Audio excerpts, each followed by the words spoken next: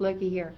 This letter, Judge Joseph Woodruff, and again, I'm sorry, I think in YouTube it makes it backwards from you.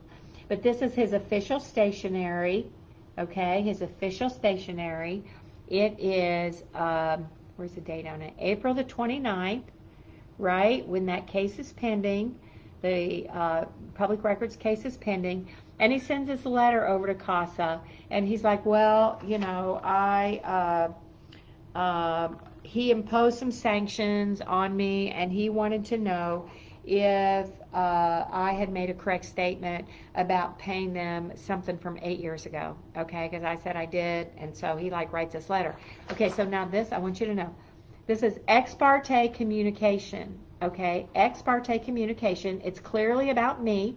It's clearly from a judge, and he's clearly doing an outside investigation. Do you see that? Again, we're going to go through this in detail on Zoom so you can see the whole thing in black and white. There's a case in Tennessee. It's called the Sherwin-Williams case, and it talks about judges doing their own independent investigation, which is strictly prohibited. And that was a case where a judge went out and inspected the property that was at issue before the court.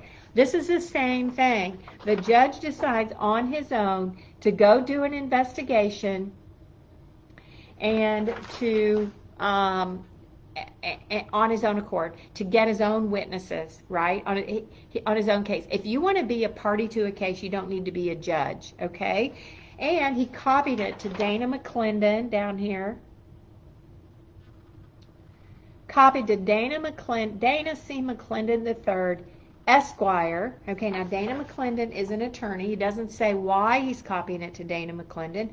I don't know if Dana McClendon is a judge's lawyer, CASA's lawyer. He is a Franklin alderman. Okay, I'm very familiar with who he is. And then the CASA, Miss Emily Layton, who has only been the CASA director since 2019. And I want you to notice up here, this is the case, okay?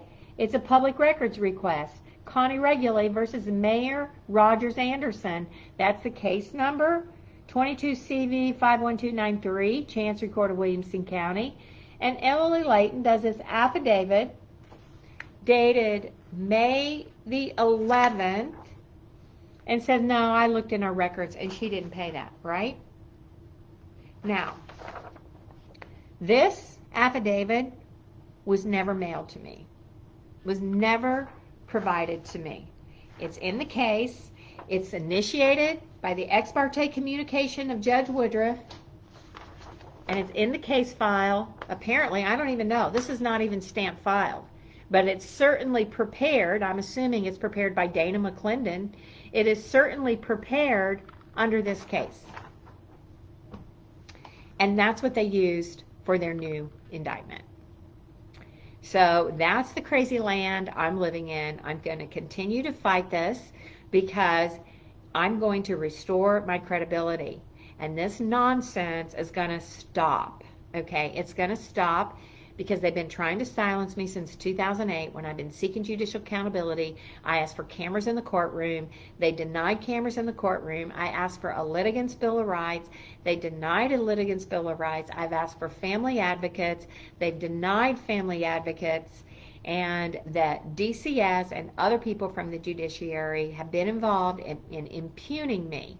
Judge Woodruff impugned me. After this conviction, he went to a public meeting and, okay, I'm going to be careful what I say here because this is going to get back. I know this is going to get to Lisa Carson, the county attorney, Jeff Mosley, county attorneys. But at that meeting, his cohort, Sean Aiello, who's in the pull-type players with him, made a public statement that Williamson family should not endorse me as a judge because I had a felony. They extorted Williamson families to drop their endorsement of me for judge because of this fake felony created by Judge Woodruff. I am tired of being silent about it. Y'all need to know the truth. We need to share it. We need to be loud. We need to crush this. And so that we can have credibility, we can continue to get the changes that we need to have a fair and impartial judiciary.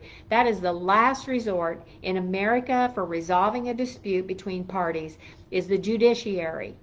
And if they are not fair and impartial and don't do this kind of shenanigans here, where they think they can write ex parte orders, do their own outside investigation, then call the DA, get an indictment on somebody, make themselves investigators, that all behind our back. And remember, this whole thing started with Wendy because it was behind my back.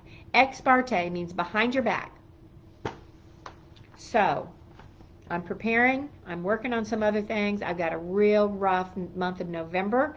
I have, they try to keep me in chaos, so I've got some motions and briefs that I have to write, and I'm going to have to bury my head and get down into my hyper focus mode, because I have to sometimes just sit behind a computer, sit on my butt for hours and type and research and draft and type and research and draft, and some days I'm 10 hours on my butt doing that. So if you don't hear from me a day, I know some days I post. Some days you don't hear from me. I'm so sorry about that, but I have to deal with this chaos. So I am going to continue to press forward. I love you all. Thank you all for being so awesome, and continue to, hold on here. Sorry, lost my video. Continue to